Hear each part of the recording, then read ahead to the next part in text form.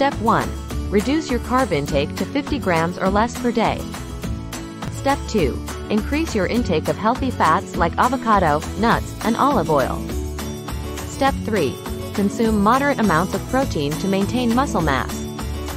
A ketogenic diet can help with weight loss and improve blood sugar control.